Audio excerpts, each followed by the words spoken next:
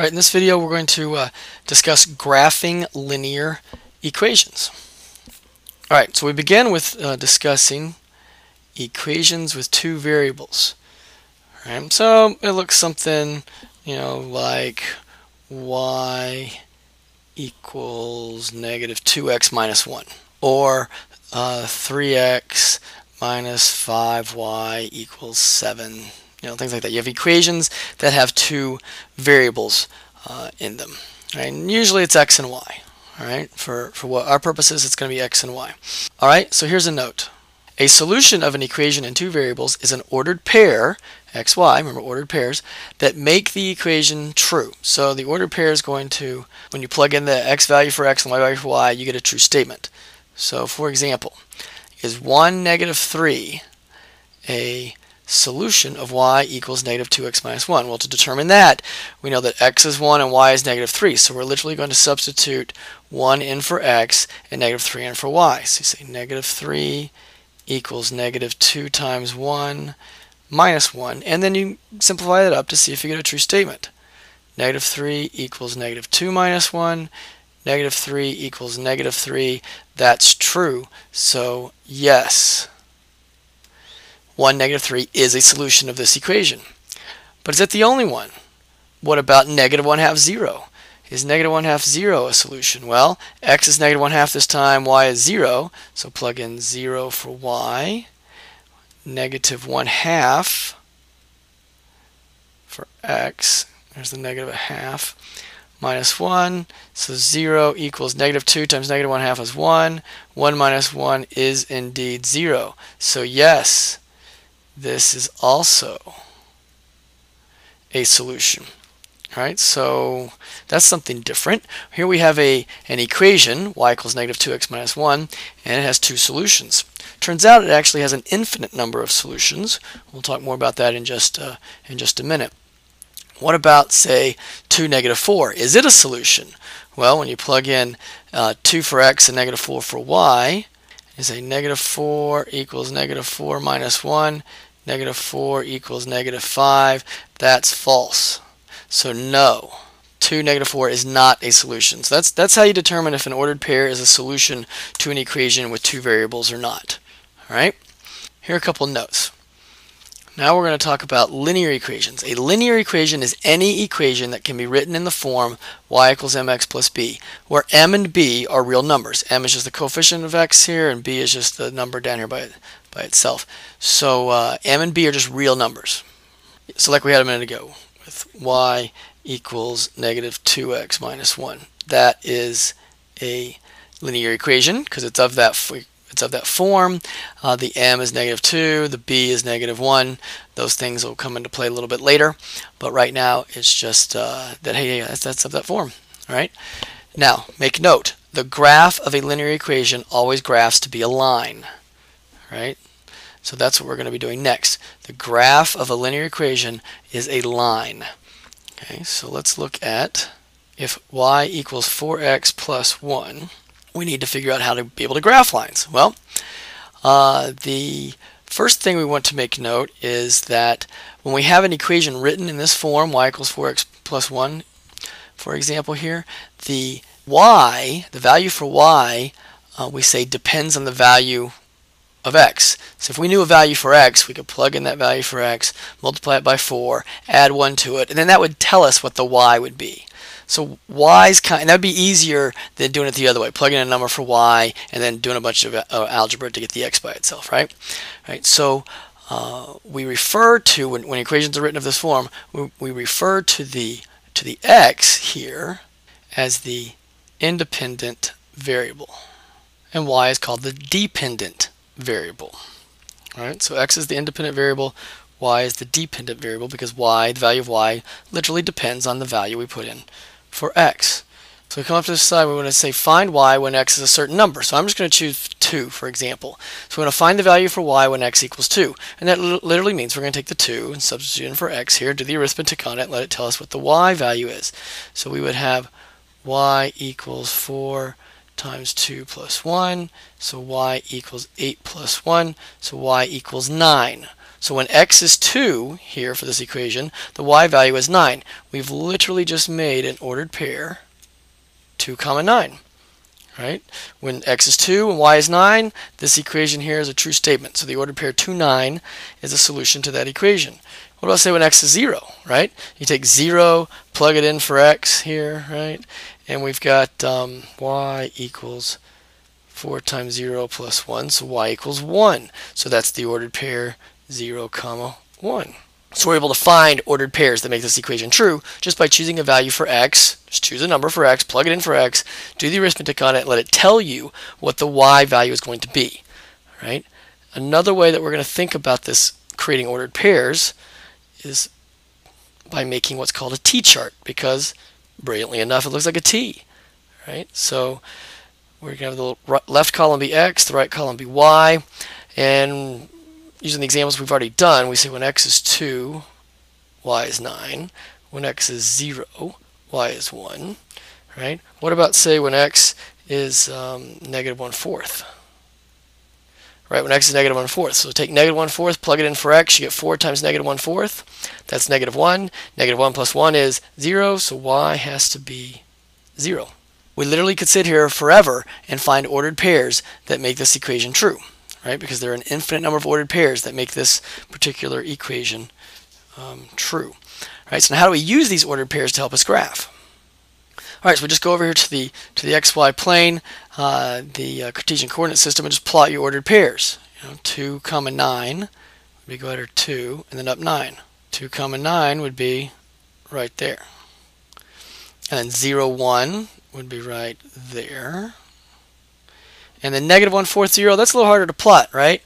Because negative 1/4, if this is negative 1, negative 1/4 is here somewhere. That's harder to do. But keep in mind, we know that if we have a linear equation, the graph is going to be a line.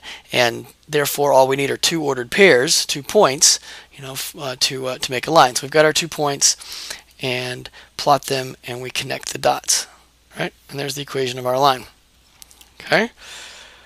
So you can also think of this x and y as input and output, right? So x would be the input value and y would be the output value in our equation here. Again, the y is dependent on whatever value we put in for x, so you just get this other way you can think about it. Input, we're going to input 2 in for x, and the output for y is going to be 9, for example.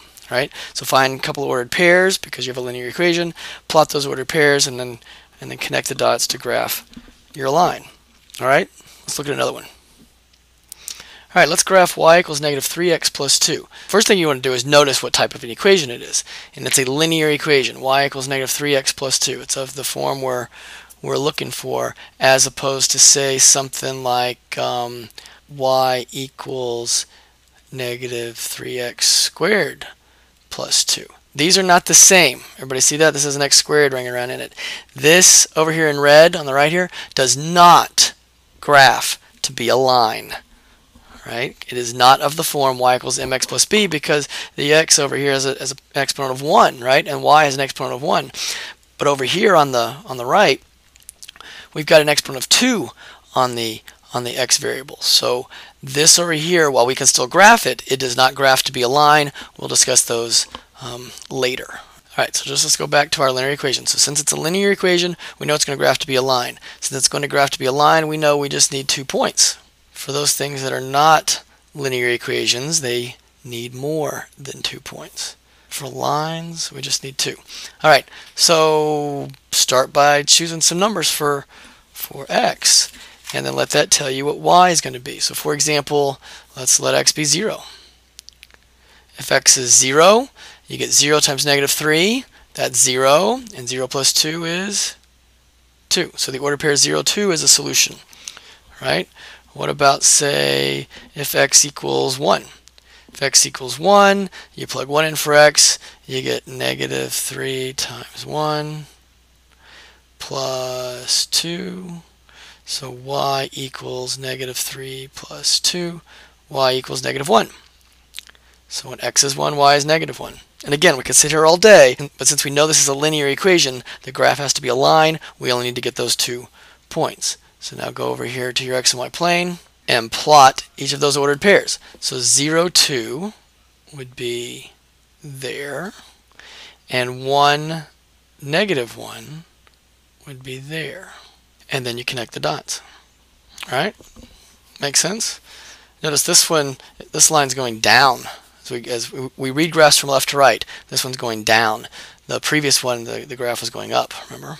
All right, let's try one more. Let's try this one. Y equals 1/2 x minus 2. All right, now notice again, it's a linear equation, so the graph is going to be a line, so we just need a couple of ordered pairs. So when you do your t-chart though, remember you can choose pretty much any numbers you want to choose from. You don't have to start with 0 and 1 and 2 and 3 and 4 and go in order like that.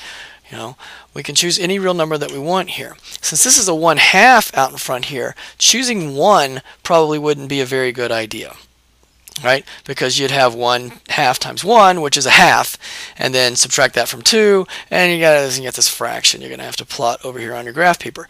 Well, that's not easy to do. So if we don't have to do that, we try to avoid it. So I'm going to choose a number. I'm going to choose numbers for x that divide evenly by 2, right? So for example, if x is 0, we get 1/2 times 0 is 0, y is negative 2. That one's pretty easy. But now instead of using 1, I'm going to use the number 2. Why? Because 1/2 times 2 is 1. And 1 minus 2 is negative 1. Everybody see that? Okay, so 4 would be a good number. Negative 2 would be a good number to choose for x. Negative 6, any even number in this case. You know, if this was 1/3 instead of the 1/2, then 3, 6, 9, any of those numbers that are divisible by your 3 there would be wise numbers to choose. So choose wisely when you're making your t-chart. All right, so let's go over and plot our points. So we have 0, negative 2 would be there. And 2, negative 1 would be there, right? And if you chose, for example, negative 2, 1/2 times negative 2 is negative 1, and negative 1 minus 2 would be negative 3. So you would just have this point over here, negative 2, you see that? Negative 2, negative 3. Right? And notice it stays on our line, right? Again, we can sit here all day, picking numbers for x, letting it tell us what y is supposed to be, go plotting them, they're all going to fall onto this line. Now, what these lines represent are all the ordered pairs that make this given equation true. So we can't possibly list all the ordered pairs because there are an infinite number of ordered pairs that make this true, right? So, but we can graph it. We can find 2 or 3 points for our line here, then connect those dots, and then this graph, this line here, represents the infinite number of ordered pairs that there are that make this particular equation true. Everybody follow me? That's what we're doing when we're graphing. When we're finding the graph of an equation, we're finding the picture, what the picture looks like of all the ordered pairs that make a certain equation true. Okay? All right, let's try this one. All right, so now I've changed it up a bit. We've got 3x minus 2y equals 8. Now, one way to handle this is to rewrite it so that it is in the form y equals mx plus b. All right, so to do that, you want to isolate the y. So we'd have negative 2y, and we'll subtract 3x from both sides. So minus 3x plus 8, and then divide everything by negative 2, and we get y equals 3/2 x minus 4. Everybody see that? Divide everything by negative 2, and you get y equals 3/2 x minus 4. All right, now find some ordered pairs. Make a little t-chart, x, y. So if x is 0, that's a good one to use if you can. So plug 0 in for x, you get 3/2 times 0, which is 0, 0 minus 4, negative 4. And then since we have a fraction here and the denominator is 2, I'm going to choose a number that's divisible by that denominator. So let x be 2. So you have y equals 3/2 times 2 minus 4. 3/2 times 2, the 2's go away, and you just get 3. And 3 minus 4 is negative 1. So 2, negative 1. Everybody see that? Then come over and plot it. And we have 0, negative 4, and then 2, negative 1. And then you connect the dots because we know this is of the form. It's a linear equation. The graph's going to be a line. That's why we only needed to find 2 points. Connect the dots, and you've got the graph of this particular line. All right? Does that make sense? But again, not everything graphs to be a line, only these linear equations. And we'll see some other graphs later. All right, that's it for now. Study well. Please let me know if you have any questions.